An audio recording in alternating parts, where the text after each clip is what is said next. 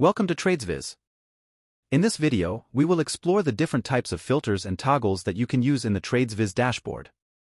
The two most commonly used filters are for selecting the trading accounts and the date range. You can select between multiple trading accounts by clicking on the Accounts drop-down at the top right corner of your dashboard. For the date selection, there are pre-built ranges like year-to-date, last 6 months, last month, etc., and also the option to custom select the date range you want. Selecting the full range option will set the calendar to have the range from the date of the first execution to the last execution in the selected trading accounts. To make a custom selection, click on Custom Range after clicking on the calendar input. Then select your start date by selecting any date on the left side calendar and then select an end date by selecting a date on the right side calendar. Once selected, click on Apply and you will notice the dashboard refresh automatically. Note that there is no need to refresh your page for any change in filters. The filters we just explored are part of the global filters, meaning they affect every chart, stat, and element you see on TradesViz. Many global filters and toggles are shown when you click on the Filters button in your dashboard. We will explore each filter or toggle setting one by one. First, the trade filters show you an extensive list of trade attributes and ranges of attributes that you can filter the entire dashboard by. The way it works is that once you click on a filter tag is added to a section at the top of the dashboard. You can select multiple filters. In this example, we will just use the trade price filter for now. After making the selection, close the filter screen and then apply the changes by clicking on Apply. You will immediately see the updated values in all the tabs. Similarly, to clear the filter, you can click on Clear. Note that you can save these filters by clicking on the Save button and adding a name to the filter.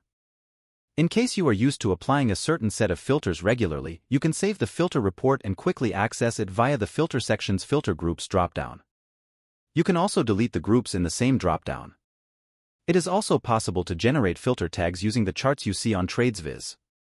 Right-click on any chart's data point and the label corresponding to that data point will be added as a filter tag which you can apply globally. Next is the Chart History filter. Suppose you have a long history of trades, but you only want the charts to show the most recent 60, 90, or even 10 trading days, you can use this feature. Note that this applies only to the charts of TradesViz. Up next is the Asset Type filter, which is pretty straightforward. TradesViz supports all asset types and it is also possible to split by options and combination of underlying plus option type trades with this dropdown. Next is the most commonly used toggle, the net versus gross P&L. One of the first toggles that most users use is the net or gross P&L. By default, TradesViz will show you your gross P&L, meaning the P&L without deducting commissions or fees. If you want to view your P&L inclusive of commissions and fees, choose the net P&L toggle and click on the check button at the top of the Filters section. Next, it is possible to view the charts of TradesViz and the overall statistics in R value or points or ticks.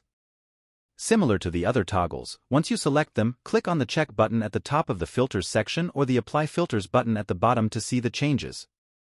There are more filters such as the position of the trade, duration, status of the trade, and result. All of these can be toggled between different states.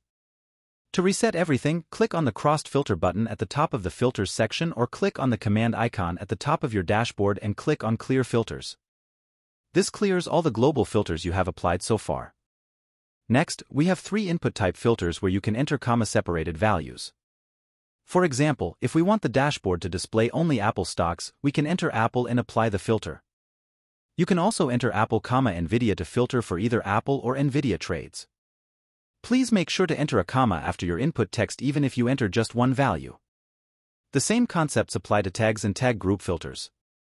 When you click on the tags input and start typing, you will see the list of tags you have previously entered along with the tag groups. If you want to filter for a trade with multiple tags, make sure to toggle the Match All button.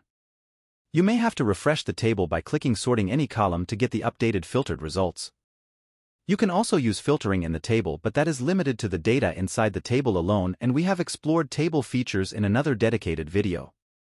These are all the global filters that are available on TradesViz. Now, we will quickly look at some of the chart-specific filters.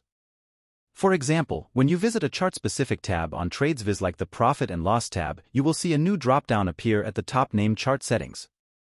With this, you can control the data type and granularity of the charts displayed below. For example, we may want to view the time of day-based chart in only 1-hour intervals. That can be done by selecting the 1-hour option under the time interval sub-dropdown under the Chart Settings dropdown. Note that these settings change based on the chart tab that you are on. As another example, when you view the tree map charts, you will have options to explore different types of tree map visualizations. Once again, remember that these are specific to the charts only and do not affect any other data. This concludes all the filter and toggle features on the TradesViz dashboard. We highly suggest using these filters to get the exact analysis you want and to find trades efficiently. If you have any questions, please contact us at support@tradesviz.com. Thank you for watching this video.